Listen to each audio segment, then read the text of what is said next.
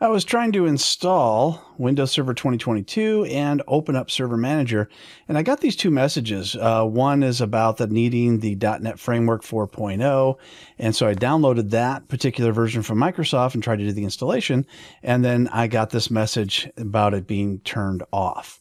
So I figured out a way to fix it. Let's take a look.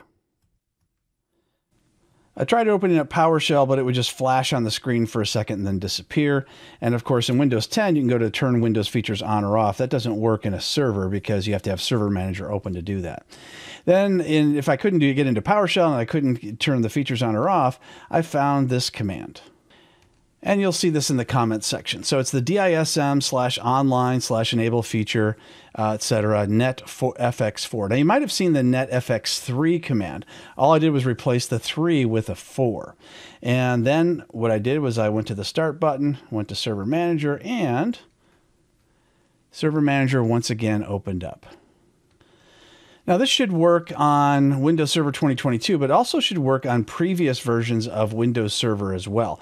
So if you have all the way back to, I believe 2008 is when this error first started occurring, because that was the first time we started using a Server Manager type thing.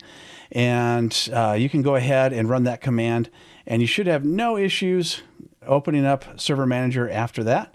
So good luck to you, and hopefully it'll work for you as it did for me.